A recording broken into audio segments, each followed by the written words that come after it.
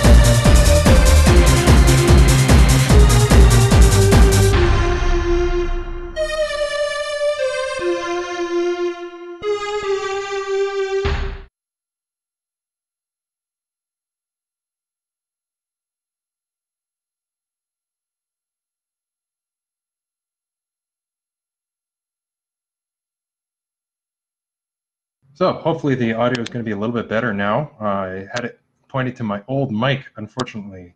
And I'm just going to see here if I can quickly go like this.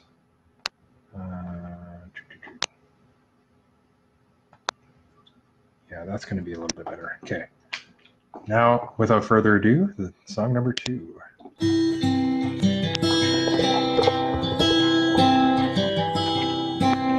The RIAA says I'm a thief because I download MP3s. Well, I got nothing but this hard drive space to lose.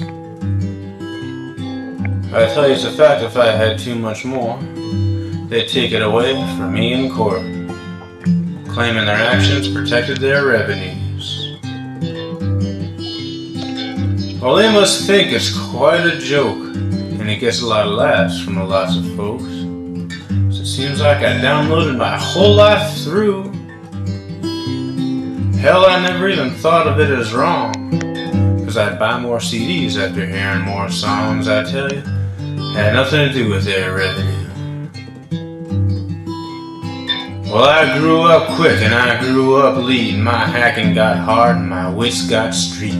I'd roam back door to hide my name. But I made a vow to the moon and stars that I'd search the databases and systems far and kill that connection before it got too lame. Well, just finished with the shell I had since July. I kissed my DSL connection goodbye. Battled around to security with Big Blue. Went to a cyber cafe in case they pulled the lugs. And there at the table, spewing FUD, sat the dirty dog that protected the RIAA's revenue. Well, I knew that snake was a lawyer so bad from the way he jumped up and down, so mad when he saw that Kaiser light was installed on every PC in the room. He was big and bent and gray and old, and I looked at him. My blood ran cold, and I said, if you're defending your bands, how come all the money goes to you? I was so pissed off I hit him between the eyes and he went down. To my surprise, he jumped right back up with a lawsuit in his hand. But I called right back and I marked him the thief, and he forced the conversation out into the non-witness street. Acronyming and a cursing, I made my stand. I tell you, I stole identities of tougher men, but I really can't remember when. He tricked like a snake, he brought out a pocket PC and filed another suit. He said I'd pay for this fuss. He went for his digital pen and initialed first. He stood there looking at me, and I saw him smile. And he said, son, this world is rough, and if an association is gonna make it, their legal gotta be tough. And you know, to keep the music monopoly at long, we'll crush independence until they die. We'll overexpose until you buy. And from those sales, major labels go on strong.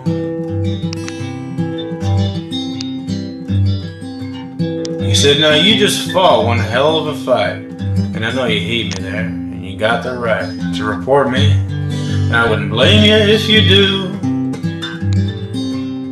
But you ought to thank me, boy, before your case is tried, for the elite circles and the code and scales in your eye, 'cause I'm the son of a bitch that forces you underground when I yell sue.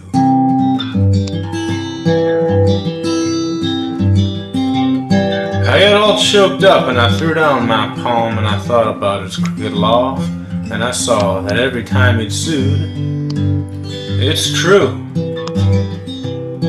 My hacking gets better and my skills get leader every time I find a P2P that's sweeter. But in the end, whoever wins, we all still lose.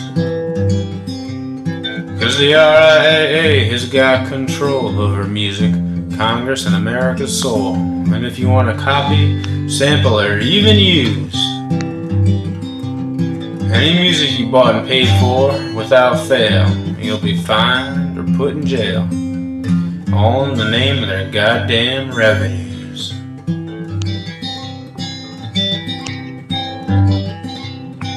I think about him now every time I see a young codger writing stuff that's free, and if I ever have a son, I think I'm going to teach him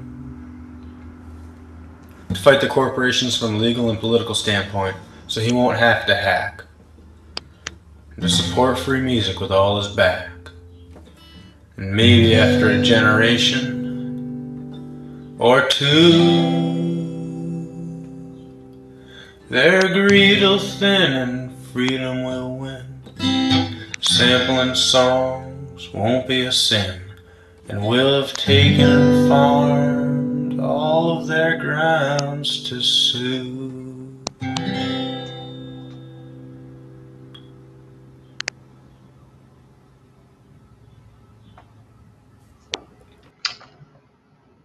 Wow, that is even so many years later, kind of sends chills down my spine.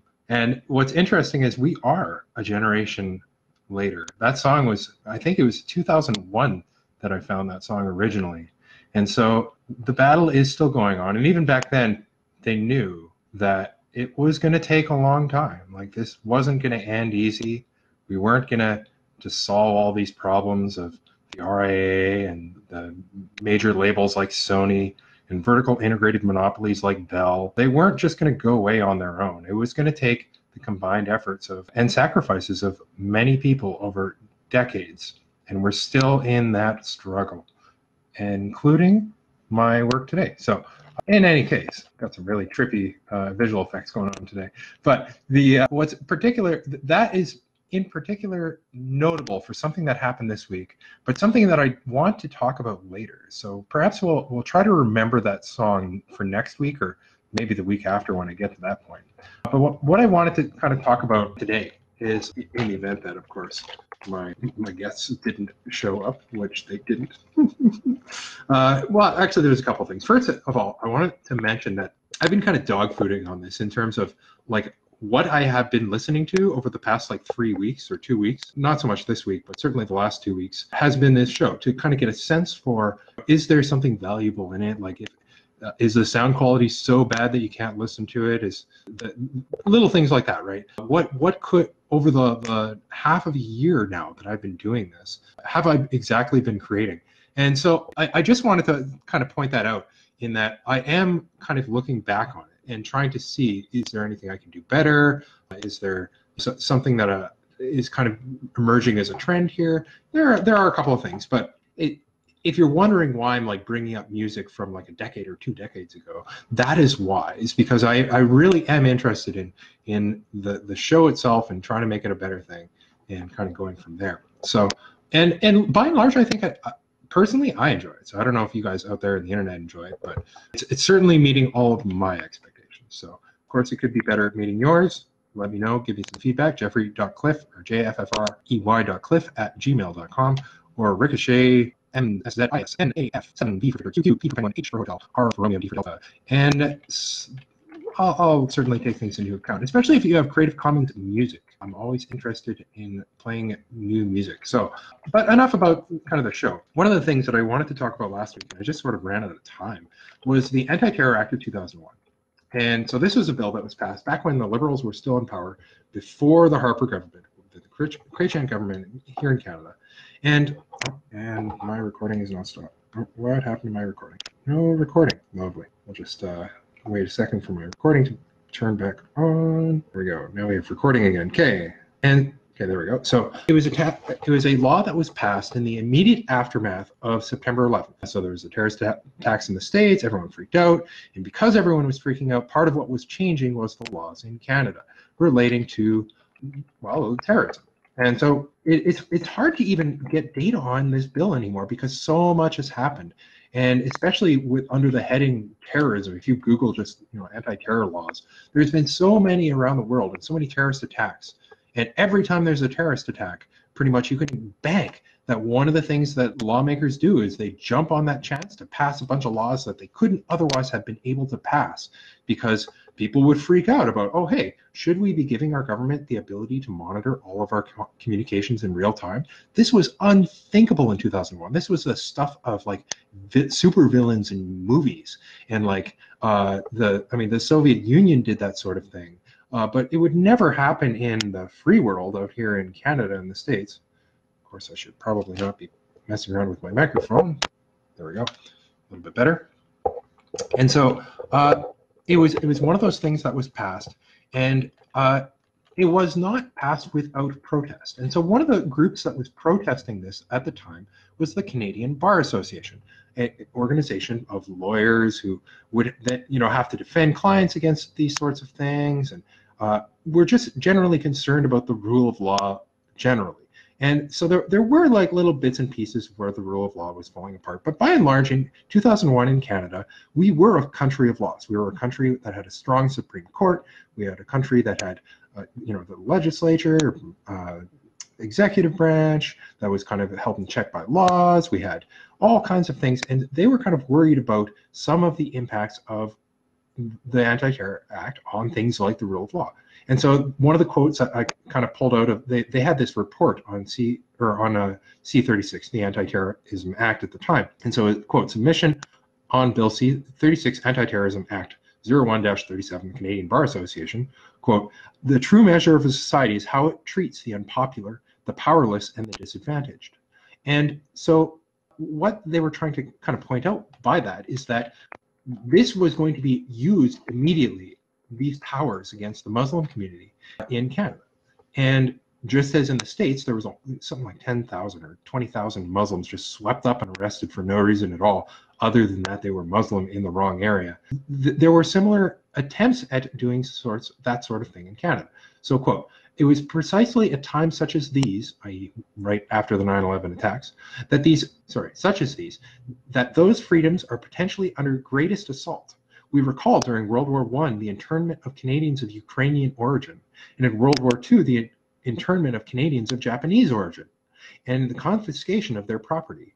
Of course, in 1970, the War Measures Act was invoked, and 400 Quebecers were arrested without any evidence, incarcerated for several weeks, and then released. That's right. So in Canada's history, we have made mistakes. And what happens is something happens in the world, like World War I, where people freak out about it. And then one of the things they do is they find someone to blame. They find someone in their community who's somehow related to the people who did the bad thing elsewhere in the world, or even in the case of 2015 in Canada, who are just superficially related. Like, there's lots of problems with Islam, but the problem with Islam is not that all Muslims are terrorists, for example. And yet that is the sort of thing, especially if we go back in history just a little bit, just to the First World War, we had interned just people because they were Ukrainian. And I mean, knowing enough Ukrainians here in Saskatoon, like Saskatoon's got a lot of Ukrainians in it, and like they're freaking harmless. Like, they're hardworking, the normal people here. And so like the idea of just like locking them all up in camps or something, it's absurd now, but we did it. And we could very well do it again. And the way that sort of thing happens is, again, something like World War I or 9/11 happens, and then politicians freak out, and then our freedoms are taken away. And this is what happened in 2001, is we had a terrorist attack, and the politicians freaked out. So, quote, it is also notable that, quote, at the time, the NDP was the only party to say, no, this is not acceptable. This is an abuse of power. The Liberals supported it. The Bloc supported it. The CRAP, or the Conservative Reform Alliance Party, the precursor to the modern day PPC and CPC, voted for it. They were all in favor of just like taking a wrecking ball to our ancient freedoms and just pushing forward with this law to do all these terrible things, which I'm going to get into. So, quote, and this is from Sven Robinson as part of the Open Parliament. Open Parliament has a thread that was the debate about this. And so he made the point that, quote, certainly the internment of Canadians of Japanese origin was popular. The proclamation of the War Measures Act was very popular. However, they were both profoundly wrong. And that's another point, which is that when politicians freak out, a lot of the time it's because it's popular for them to do so. They've got the backing of their citizens. to engage in that kind of freak out, that level of freak out. When people were freaking out about terrorism post 9/11, politicians had backing. There were plenty of people who were afraid and didn't know what to do and were just like looking for an excuse to do something, to allow politicians to do something. And so this is what we got. So one of the things that Bill C-36 was supposed to do, and probably in fact did do, was it was intended to ratify and implement some existing treaties that Canada had signed, that at the time that they were signed, they were kind of like obscure, not really newsworthy, certainly not dinner table newsworthy treaties that countries around the world, again, a terrorist attack would happen, and then some country would take it to the UN that something has to be done, and so the countries at the UN would have their long discussions and eventually come to some treaty that they would agree on. And it really didn't impact most people. Like, most people are not terrorists. So when you see that there's this financial crimes and terrorism treaty going on and signed in Geneva or wherever, or New York or something, you're not really going to care if you're someone living in Canada in the 1990s. It's just not relevant to your life. And so there were all these treaties kind of stacked up, and Canada implemented some of them and not implemented others. And C-36 was supposed to like bring Canada up to date with the current status quo of what people had agreed to, bureaucrats had agreed to, without really much feedback. There was probably a little bit of feedback from Canadian citizens who were kind of keeners and interested in this sort of thing. But it implemented these treaties anyway. And so one of the things that 9/11 was treated as was it was treated as an attack on NATO. And NATO, the North Atlantic Treaty Organization, is basically an organization of a bunch of countries that was designed to protect, well, maybe not protect, but protect, attack, whatever, form an alliance against the Soviet Union post-World War II, right? And so this was treated as if it was an attack. And how NATO works is if any of the countries are attacked, all of the countries have to attack in response. That's how it works. And so that was invoked. And so Canada, by being a member of NATO, had to do something. Again, we're back to the politician syllogism where it's like, we have to do something. Taking a wrecking ball to our freedoms is something, therefore we have to do that. But regardless, that was how this came into be. And so it's worth pointing this out because NATO really has had some negative consequences being a member of NATO. And sure, there's probably some positive consequences too, but it's worth also considering that this came from NATO. So when we start thinking of fixing the problem, getting rid of these anti-terror acts and laws, one of the things we should also think about doing is leaving NATO, because if we're in NATO, we're exposed to the risk of this sort of thing happening again, even if we can fix it, which of course is going to take a while. It's important to consider here's another quote from, I think it's the report, quote, "It's important to consider the legal tools already in place to combat terrorism before enacting new laws, and in the process of enacting new laws to ensure that existing mechanisms function effectively." And then that report lists like a dozen laws that Canada had already ratified or already put into law against terrorism. Quote, "Acts of violence, hijacking, etc. are already illegal circa 2001. You can be denied entry into Canada on a whim, have your photos and fingerprints taken at the border, be subject to a 7-day arrest without review, already totally fine. Your detention is justified purely on suspicion, i.e. you're a Muslim, therefore I don't feel comfortable about you coming into the country, therefore you're arrested for 7 days, done." Like, that was already what was on the books and already available to law enforcement and border officials in Canada. This was not something that had to be added to. Quote, "The minister can issue a certificate that results in immediate detention of a foreign national in Canada, pending federal court review of the certificate. The court and minister can rely on evidence not disclosed to the foreign national, i.e. they can arrest you, hold you, and not even tell you why at all. And quote, "Permanent residents can be also subject to a certificate and detention with detention review by an adjudicator."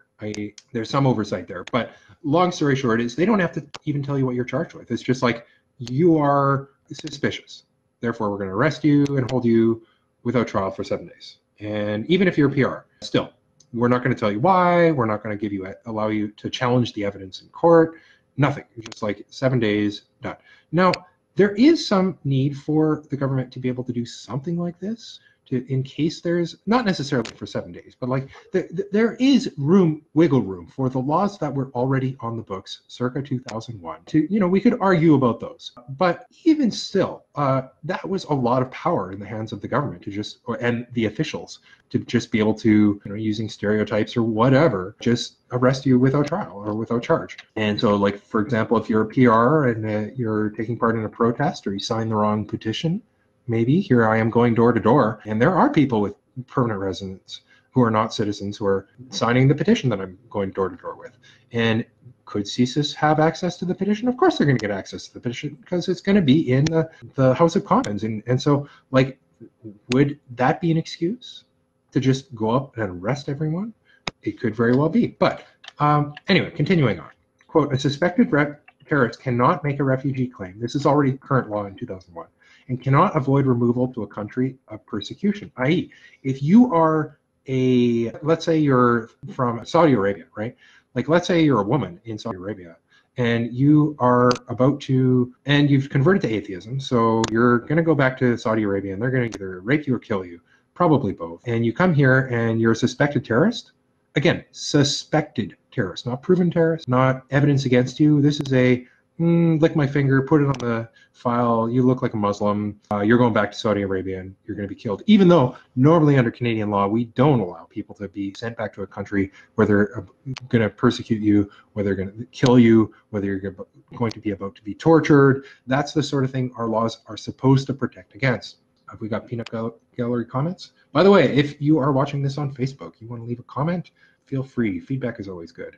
But anyway, this is, again, all stuff that you could do before 2001. So, quote, the Canadian Bar Association recommends that the federal government make a concerted commitment to funding law enforcement agencies, intelligence gathering agencies, and the military levels that allow the full use of existing law enforcement tools for the protection of national security and public safety. I.e., at the time, there was a whole, well, the Liberals had been in power for a while, and they had chronically underfunded the military. And so the military was becoming the joke that it eventually became in terms of having to, like, beg other militaries for ammunition during things like the war in Afghanistan, doing things like having helicopters that didn't work, having ships that didn't work, not really having fighter jets that were modern at all, et cetera, et cetera. Like, the military was underfunded, but the police were also underfunded to the extent that the federal government was involved. And so there was, and this actually goes way back. Like, if you go back even like to the 30s, all the way back, there have been really, really powerful laws on the books, and laws on the books that allow police in Canada to do all sorts of crazy things. But they are continually hampered in solving crimes by their available resources. And so they could solve a lot more crimes and have a lot more stability in our neighborhoods, like, for example, Alphabet Soup, but they have a lot of stuff to do. And so there's one of the balancing acts here in Canada is that we could have more of a police state, because the laws are already, even before 2001, we're already ready for such a thing.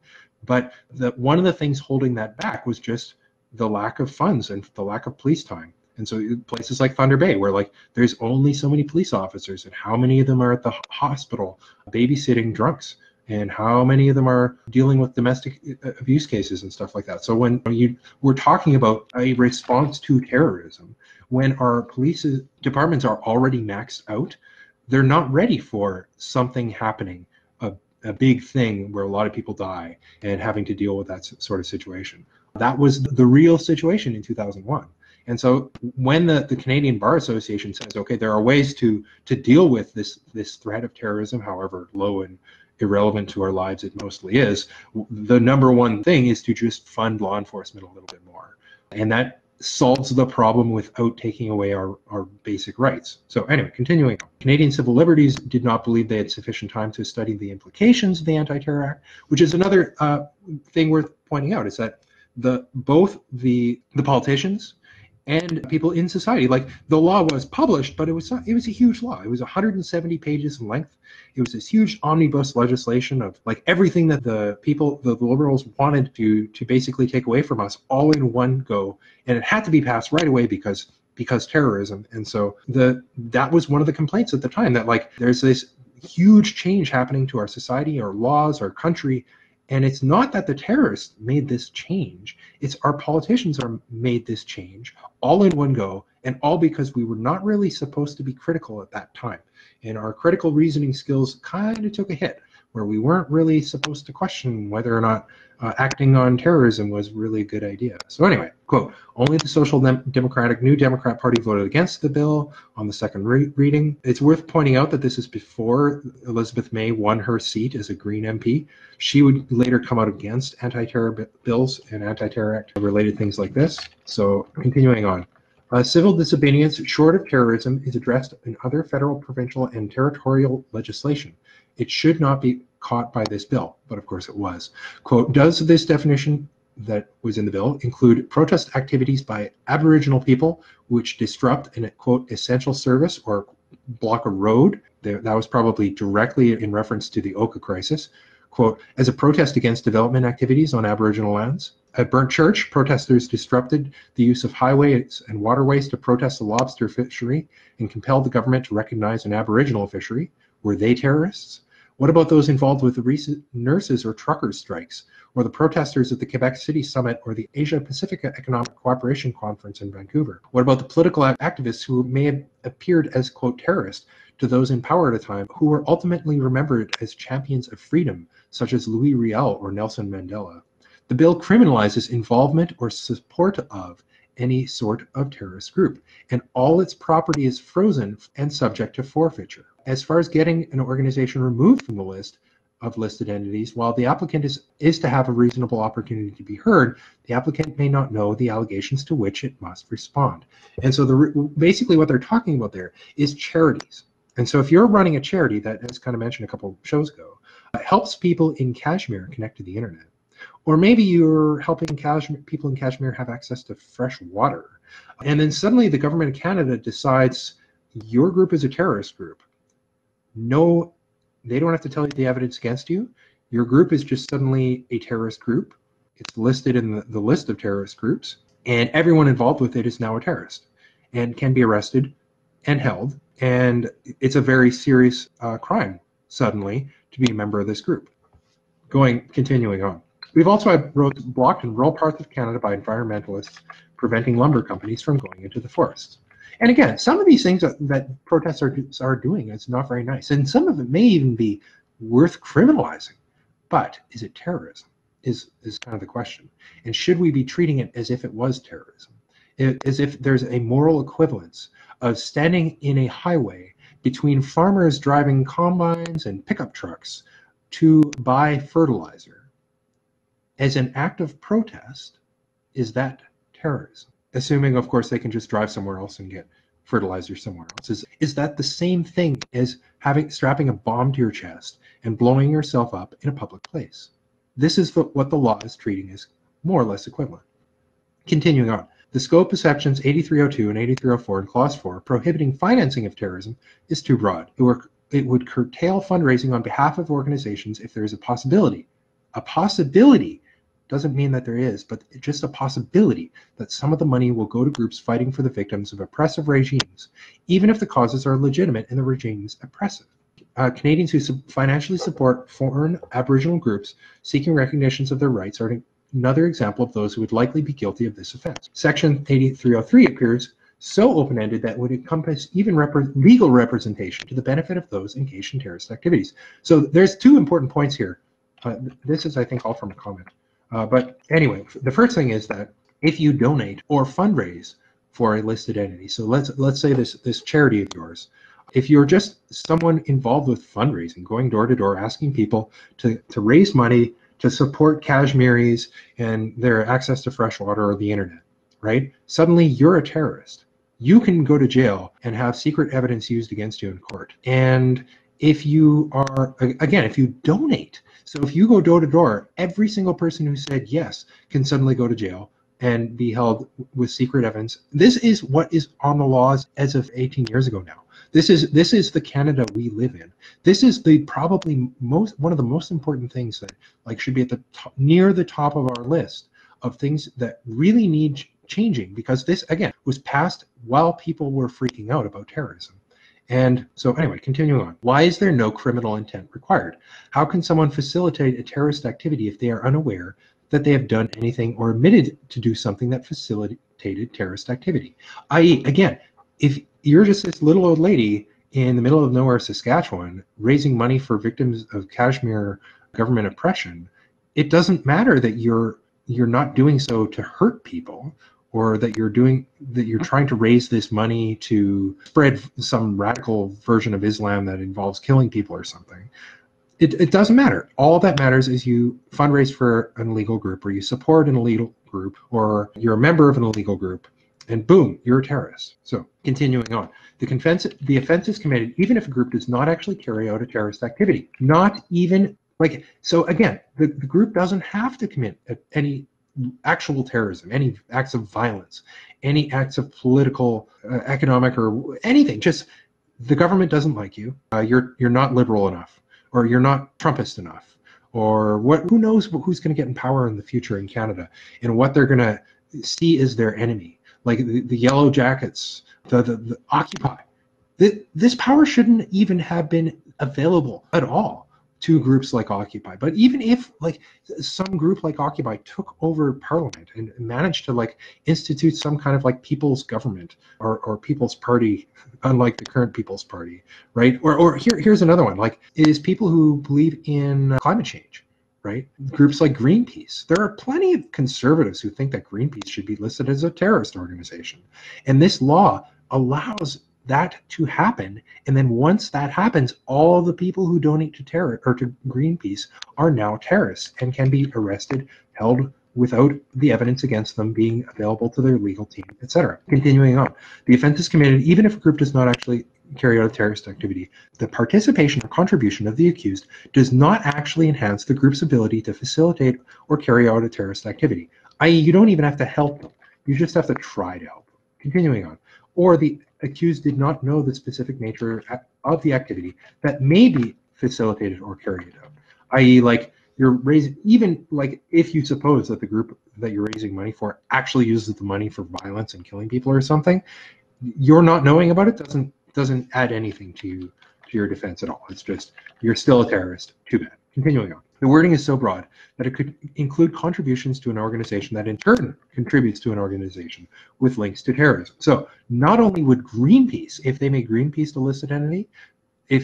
would you get in trouble for donating to Greenpeace? But if your organization donated to Greenpeace, then suddenly your organization is basically in trouble and can be shut down and can have the government arrest everyone involved.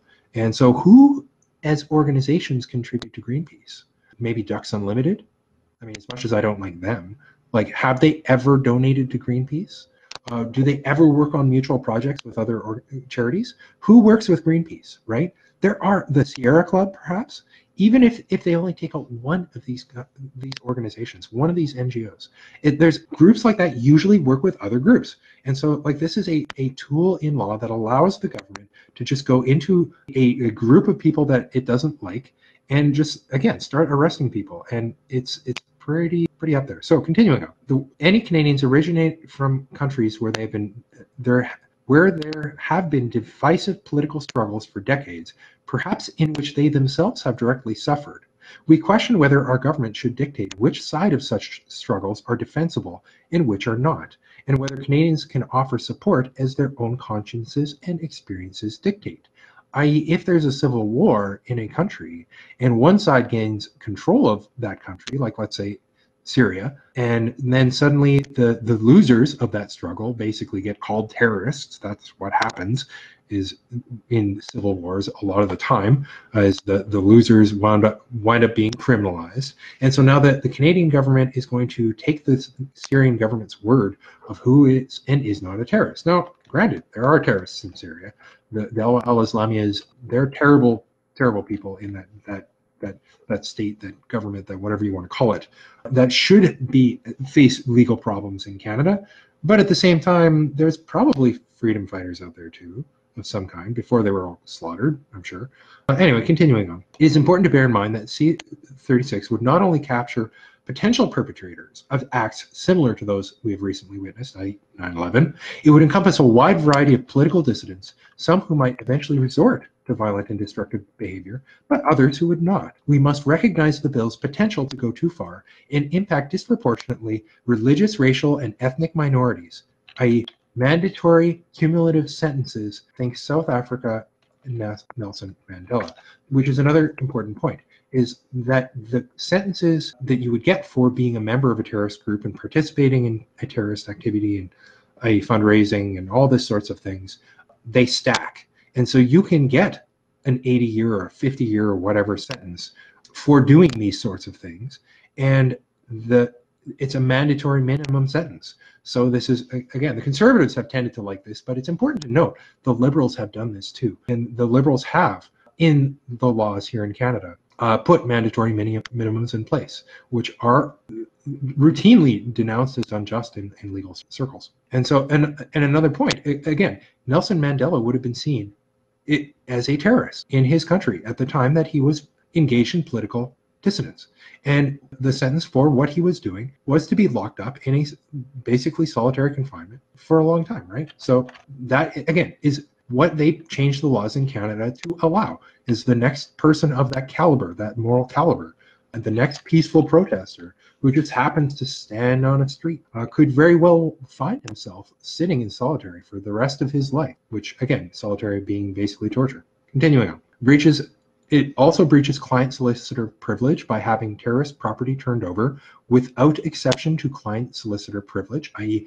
if you have letters to your lawyer, normally those sorts of things would have been kept from the government, but since 9/11, that's the sort of thing that the government can just sort of seize. They can take your property, again, without telling you why, without giving you the evidence, without allowing you to communicate safely with the lawyer. All these sorts of things are things that are important in free societies, but we lack here in Canada, especially when terrorism is involved. Continuing on. The new investigative techniques provided by C-36 are substantial departures from what has been so far considered acceptable in Canada. And again, this is not including mass surveillance.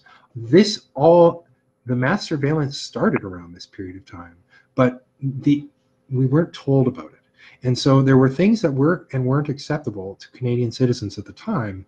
But, quote, the mechanisms of preventive arrest and of investigative hearing involve departures which are serious and full of consequence.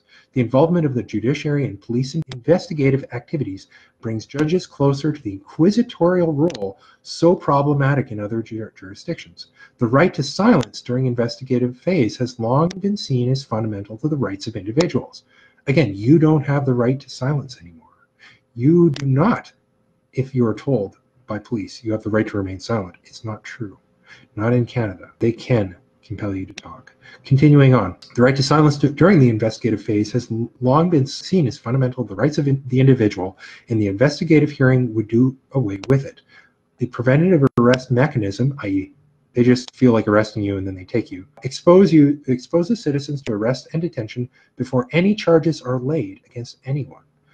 Even assuming such radical departures to be necessary for a time, some aspect of the proposed mechanisms deserve attention prior to the bill being passed. They did have some of this as part of a sunset clause, but it was renewed. So anyway, continuing on. There is no requirement that the police officer reasonably believe that danger is imminent. There's no ticking time bomb argument that's relevant here, which is the argument that was usually used at the time, basically saying that suppose that there's a terrorist about to attack, let's say, Ottawa, and they put a bomb somewhere in Ottawa, and it's a big bomb, it's going to kill lots of people. The bomb is ticking, it's going to go off. And so what is justified in you've arrested the guy, you know who's planted the bomb, but what can you do to get this guy to talk? And this is usually how torture is justified. This is what Canada did is better than torture. We did not legalize torture in this country. We could have easily done that. There were certainly movements in the world at that time with Guantanamo Bay. This is before, of course, Guantanamo Bay and Abu Ghraib became public. So people generally in Canada would have been against torture being legalized, and people even in the States would have just been like abhorred. Like it just would not have made sense to legalize torture, but we could have.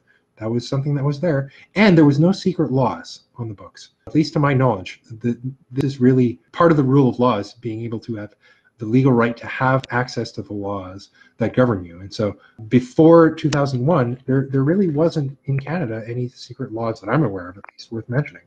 So continuing on. Oh, sorry. But so according to C-36, though, they can arrest you even though there's no danger. So there's no bomb, there's no justification for arresting someone without trial or without charge or without suspicion even. It's just, we feel like arresting you, and that's now okay. Which is, again, something I kind of want to point out. A video came out this week. I'm probably going to talk a little bit more about this video. But it was basically showing, or what had happened was, here in Saskatoon, there was a bunch of Native kids who were about to be arrested or being hassled in some way, shape, or form. And so a third party intervened. And the third party intervened by pointing out that the cops didn't have the right to just go through their possessions and arrest them because they're Native, basically. But again, according to C-36, they can be arrested and held without charge, without suspicion that they're going to be a danger or they have done anything dangerous. All they have to say is that it's terrorism related, and boom, the whole group of kids can be arrested without trial, without charge, nothing, just because they're natives. Again, officially, on paper, it would be because they're terrorists, but there's no justification required to do this. That is what this law allows the government and the police to do. It allows their racism that exists to be basically weaponized and used against minority groups. In Saskatoon, that means Natives and Filipinos. And so, again, it's a really dangerous thing to have on the books, to be able. This person was obviously unaware that this law exists and that was passed 18 years ago. Maybe she's too young. Maybe she doesn't remember. I don't know. I have a feeling I'm going to run across her one of these days. She runs in similar circles, so we'll see what happens then. But anyway, continuing on. We note that the investigative hearings in C-36 could be used against journalists, forcing them to disclose information that they collect and to reveal their sources and work without an ongoing proceeding to determine the necessity of revealing that source, i.e., the government can just say, well, we don't like you investigating this oil spill, so you're now involved in a terrorist investigation. We're going to seize all your property, and all your sources are going to be revealed. And so now nobody is going to, if they were aware of this, would at least people would be a little bit more hesitant to talk to journalists and say things unrelated to terrorism, because they know that the journalists' materials can be just taken from them.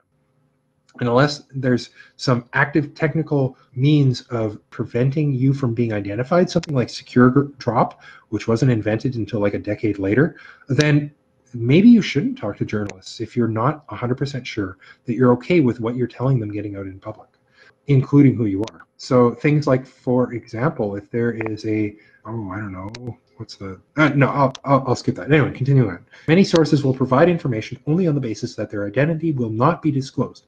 They fear the repercussions that may flow from disclosure, including victimization and physical harm. If you want to end journalism in Canada, having the government be able to peel into everyone's sources would be a good way to do it. Quote, in Goodwin versus the United Kingdom, the 13, the European Court of Human Rights ruled that the protection of journalistic sources was one of the basic conditions of press freedom, i.e. C-36, the Anti-Terrorist Act of 2001, ended the press freedom in Canada. We really don't have press freedom in this country, and it is vitally important to the future of our democracy that we get it back, that we prevent the government from just willy-nilly having the power to force journalists to reveal their sources, that we allow journalism to exist in Canada. Never mind this discussion of fake news. Never mind the Justin Trudeau's freaking propaganda funding of hundreds of or whatever million of dollars to the mainstream media and main quote-unquote news sources. And never mind whether or not we should fund CBC.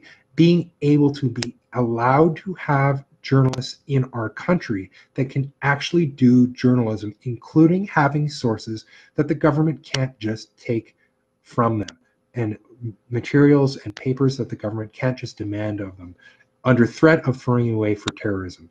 That is the important part. That should be the issue number one in this election that we are currently in. That should be the issue we are willing to go to the voting booth for to get back. This is what Canada should be, where we should be focusing our attention, is on these anti-terrorist bills that prevent us from solving other problems. Because things like the environment, I've talked to so many people who are just ignorant, who are just disconnected from the environment in which they lived, and that are having trouble because the institutions in their life that they get information from are failing them, that there is no news sources in Thunder Bay other than maybe the Chronicle Journal, which fails their readers. There is no journalistic sources in Saskatoon that can be safe from this sort of thing. And we are suffering as a result. We need to have better journalism in this country. We need to, as a society, figure a way to reward journalists and to have a steady supply of people investigating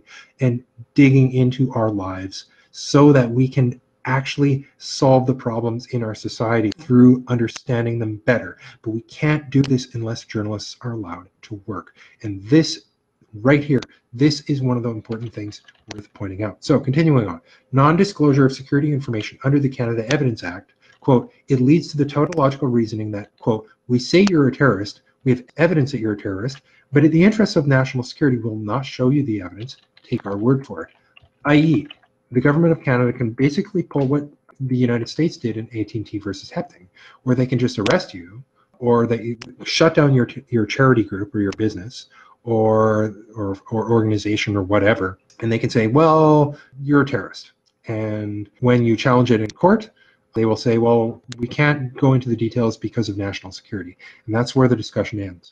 And again, go to AT&T versus Hepting. It's obscene and absurd how just how easy it is for the government, at least in the States, and here in Canada the same way, to get away with making that argument. But that is what the laws in Canada say. And the only way we are going to fix this is to A, remove the Liberals from power, because the Liberals are the source of this bullshit.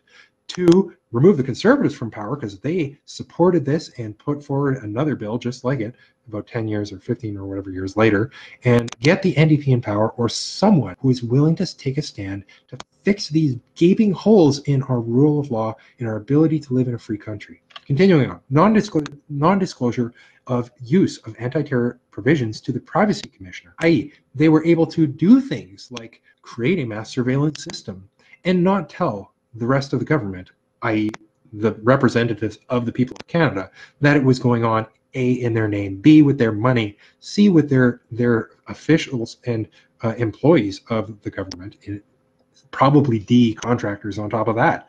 So, and my point here is that at the time we used to have a functioning privacy commissioner. There were a bunch of scandals in the 1980s and early 1990s where, like, the Canadian and US governments got caught doing, well, actually in the 70s too, basically they got caught doing really bad things like planting bombs and spying on people, and like not mass surveillance spying, but like spying on people in clearly, never mind illegal, but just like utterly wrong ways. And things like Watergate happened, and the plumbers involved in that. Like there were lots of examples, and there was a freak out that happened. And one of the things we got out of that is a privacy commissioner here in Canada that was supposed to basically act and advocate on behalf of the right to privacy and the right to private life here in Canada for Canadian citizens. And when the privacy commissioner acted, one of the things it would do would be to basically analyze what the government in Canada was doing with our private information and whether or not it was acting responsibly with it. So, for example, they would have freaked out in 2001 if they had known that Canada was building a mass surveillance system. That would have been slapped down hard, and the privacy commissioner at that time had both the funding to do the research and to determine the scope of a problem and figure out whether it was illegal or not. And then 2, it also had some power to like just shut things down like that. Unfortunately, C-36 allowed the creation of activity in the Canadian government to go on without the privacy commissioner having access to the information of what was going on. So it created this space, the beginnings of secret laws, the beginnings of government activity that was not in any way, shape, or form beholden to the democratic will of the people in Canada. Continuing on, whether the Attorney General had exercised the certificate power reasonably, end quote. At that point, the certificate power, as mentioned kind of before, was broadly expanded. And so the privacy commissioner should have been able to analyze how much these certificates were being used, whether or not they were being used appropriately, how much personal information was being taken, etc. Continuing on. So it goes on to show, yeah, so like this is where secret laws start in Canada, where up until this point you could, I mean, even if you weren't a lawyer, you could hire a lawyer and say, here, I want you to find out the law I'm being charged with, and is it actually a law or is it just something they're making up? And up until this point, you would be able to find it. And you as a citizen could ask your elected representative to look at the law, to make decisions about it. Whereas now, like, we can't even really know what our government is doing. We can't know how many times these certificates are being used. We can't know how many people are being arrested or whatever on this. Like, never mind the broad statistics of the aggregate at StatsCan or the criminal justice system, none of that stuff, just like the basic understanding of what exactly are we building here. Quote. And so they were also at the time worried about the privacy of foreign communications. They weren't even talking about mass surveillance at all. They weren't talking about domestic surveillance, certainly not domestic mass surveillance. That was unthinkable. They were like, the Canadian Bar Association at the time was worried about the rights of foreigners as individuals to communicate securely and privately in Canada. This is the sort of thing that was starting to come under fire. So, quote, up until 2001, the media had the right to report on what they heard in courtrooms, but this bill seeks to restrict and further freedom of expression and freedom of the press. It seeks to curtail public scrutiny of administration of justice by preventing the publication of identities of all individuals involved in proceedings. Predicted consequence was, quote, a hostile foreign government or entity may manipulate the information. I think I have this somewhat backwards. Anyway, long story short, it was a restriction on the freedom of the press, and it seemed to be like kind of picked out of the blue, and it doesn't seem like there was any justification for it. Anyway, continuing. A hostile foreign government or entity may manipulate the information to harm a charitable organization, especially where there is religious hostility. The charity would be left defenseless. So can you imagine the Trump government in the States ever designating a peaceful group of protesters as terrorists, or a peaceful group, again, like Greenpeace, or, oh, I don't know, who does Trump have a hard on against? Let's say the Clinton Foundation. They'd never like declare them a terrorist, could they? If Trump had the power to do that, would we here in Canada have to follow suit? That's the sort of thing that C-36 allows. Anyway, in addition to the Canadian Bar Association, there's also an article I have here from the World Socialist website, which I think I have talked about a little bit. So it talks about this bill a little bit. So kind of relevant parts are, quote, a catch-all definition of terrorist act. Until now, there was a concept of a terrorist act has been used in Canada only in the Immigration Act. Immigration officials had the right to expel or deny entry to non-Canadians suspected of terrorist involvement in a terrorist act. One reason is that the Justice Department officials found it impossible to come up with a definition of terrorism that they were confident could withstand a court challenge, and didn't catch all manner of unrelated acts of dissidence within its ambit. Another is that the criminal code already contains severe legal penalties for anyone who commits the offenses usually associated with terrorism: assassinations, bombings, plane hijackings, etc. Pause. This is where, like, if you want to like see where this leads, Noam Chomsky's kind of argument against this is great, which is that he actually finds the definition the U.S. government uses about what is and is not terrorism, and then like goes point by point by point in noticing that the U.S. government itself is a terrorist group, and like they totally are, like under that definition, like it's undeniable. And so pretty much if you go to what the Canadian government defines, like you're going to get stuff like different religious groups accusing each other of terrorism, right? So continuing. Now, however, the Chrétien government has established under a catch-all rubric of terrorist act a new order of expressly political crimes, to which the normal limits on state power will no longer apply. Those convicted of the more severe of the terrorist acts face an automatic 25-year jail sentence. The C-36 begins by listing some 35 offenses taken from 10 international agreements and protocols liable to be defined as terrorist acts.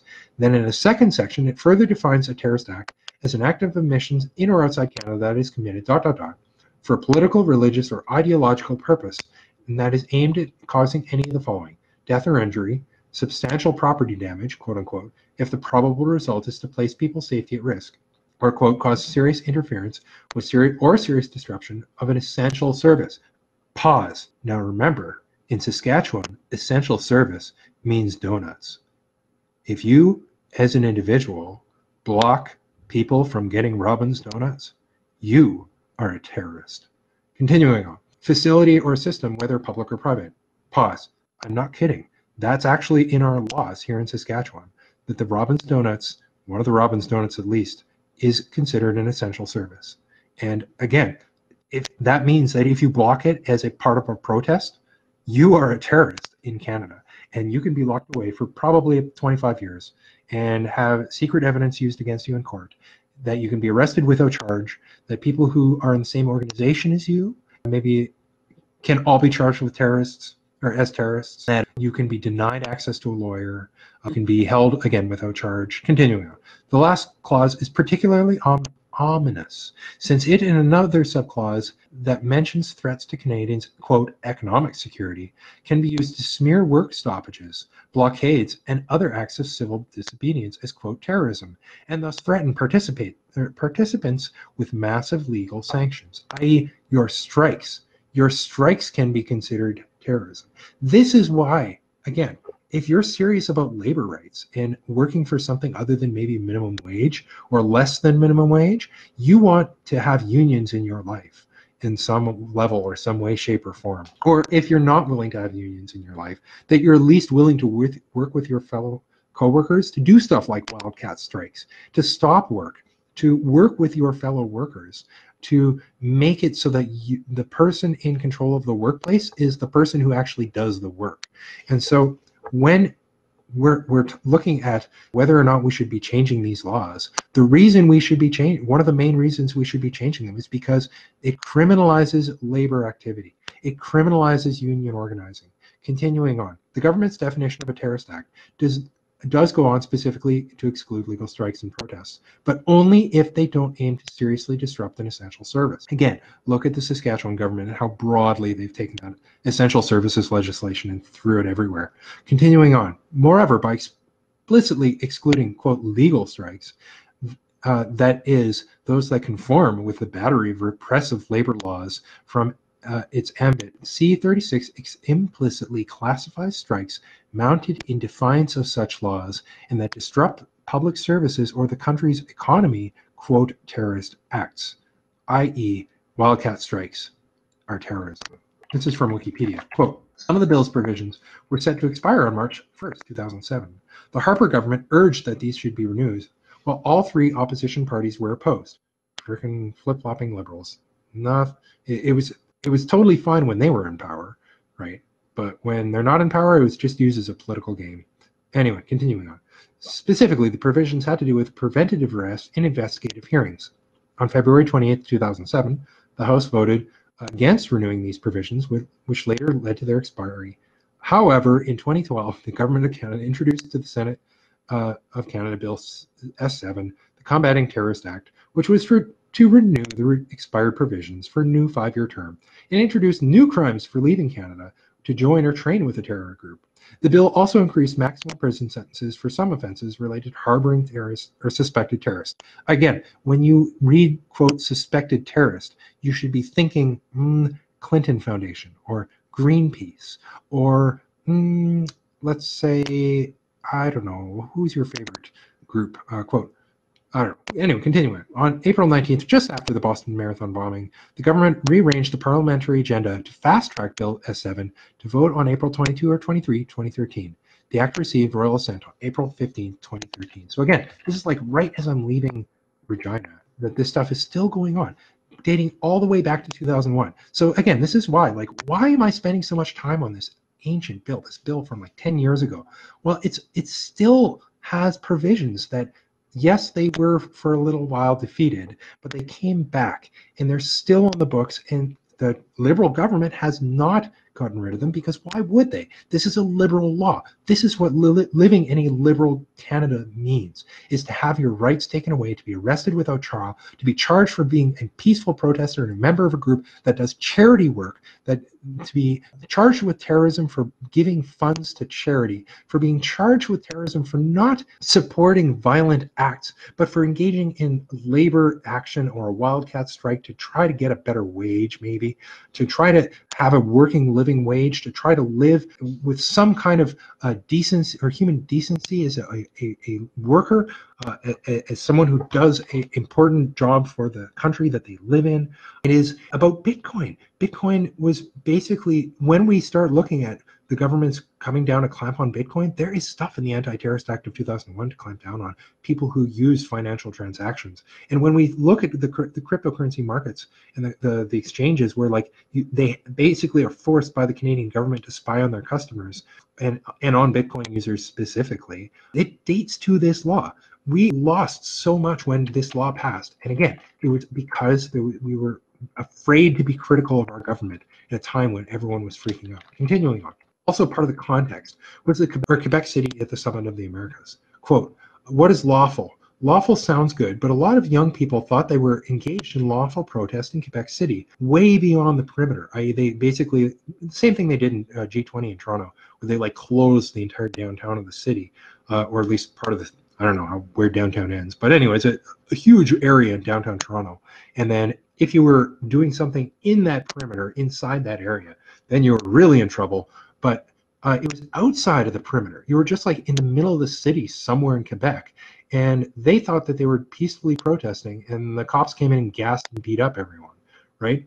Quote, so continuing on, "They were just sitting around talking to each other when all of a sudden they were tear gassed, fired upon with rubber bullets, and treated as if they were doing something unlawful." And like including even stuff like tear gas and whatever, just like when we think of, well, this isn't going to impact me because I'm a law-abiding citizen, and if I go protest, I'm going to be peaceful, and it's not like I'm doing anything illegal.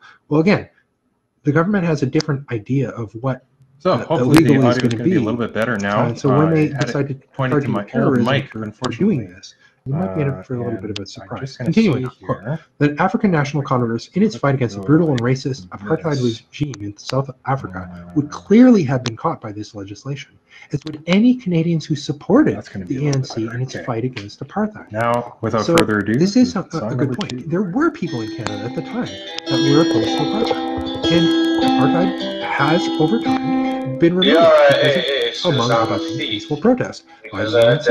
And did they solve all the problems in their country? Is South Africa today the greatest place in the world where like everyone's living in peace and harmony? No, but was there a really good thing that happened when apartheid was removed and people started being treated by their government as kind of equal in a fundamental way? Yeah, actually, that was a good thing, and it was not something we should be penalizing people in Canada for helping in other places.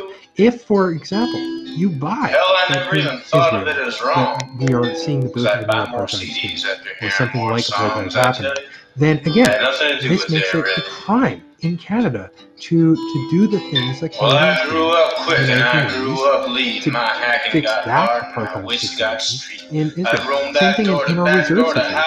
Like when we look at apartheid and Israel and how kind of they manage their minority population, how they built their model and what they modeled their country on was Canada.